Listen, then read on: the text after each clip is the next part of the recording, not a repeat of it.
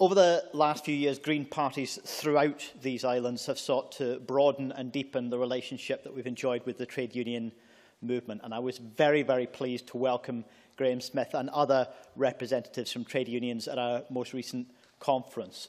We've found the door open to that approach to broaden that relationship, a sign, I hope, of the understanding that a political relationship between the trade union movement and the political landscape, the party political landscape, needs to be one of pluralism, because their allies are so many in the Scottish political landscape and their opponents are so few. So I was very pleased to join with representatives of other political parties, Ian Gray, Christy McKelvey, Willie Rennie and Colin Fox, speaking outside at the rally a few minutes ago, and I'm delighted that so many of the trade union movement representatives have joined us here in the gallery. But we are going to need to join with them as well. The opportunity to have a debate about this pernicious bill, to vote against it, as it's clear we're going to do in substantial numbers this evening, that's really important.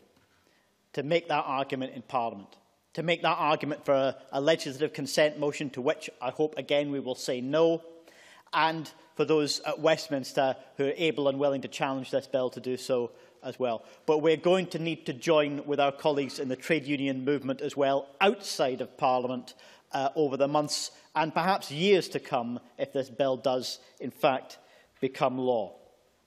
Others have made the case very strongly for a strong trade union membership, and I think there is evidence from around the world that countries with a high level of trade union membership, an active trade union movement, and the ability for trade unions to represent the interests of their members articulately and powerfully in the political landscape, these things go hand in hand with a more equal society and with a better, fairer and healthier workplace for the people those unions represent.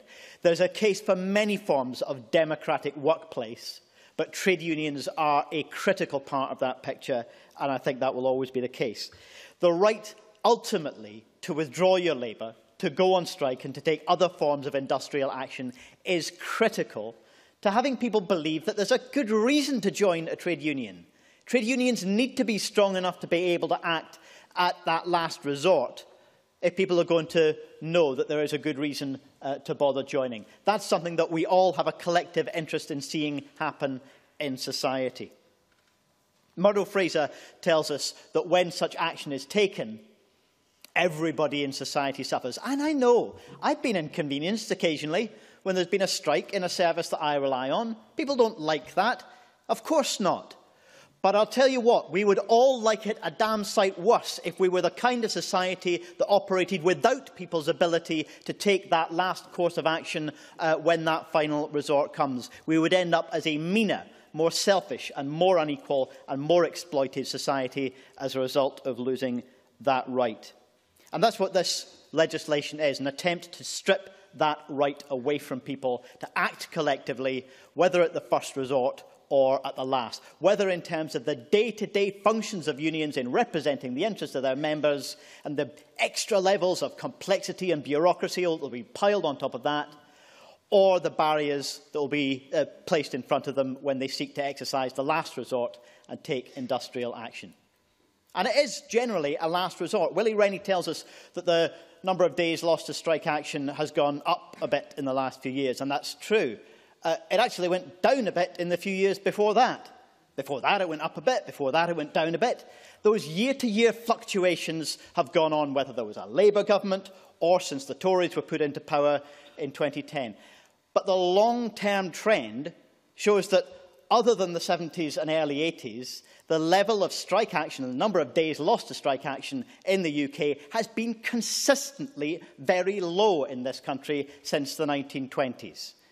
We should be proud of a legislative framework that allows people to take those actions of last resort, ensures that they have the power and the authority to do so without imposing the kind of absurd thresholds that this bill imposes on them. Taken together, the 40% and 50% thresholds taken together effectively represent an 80% threshold that a union would have to demonstrate. Now, this coming from a government which was elected on the votes of fewer than a quarter of the electorate. Fewer than a quarter of the electorate. And no one can tell us that the actions of that government doesn't itself impact on everybody, whether they chose to vote for it or not. Finally, Deputy Presiding Officer, as well as making that case for legislative action, legislative consent being withheld here in Scotland, and challenges to the bill's passage at Westminster, if this bill does pass into law, there is a clear, I would say, unanswerable case for a programme of non-compliance by the Scottish Government, giving leadership to other employers in the private and public sectors in Scotland, making sure that we have no willingness to support this legislation, and that instead we will stand with those unions who feel the need to take industrial action in defiance of it. That's the programme that I hope this government is willing to commit to, and I will vote for its motion and for the Labour amendment tonight. Thanks very much.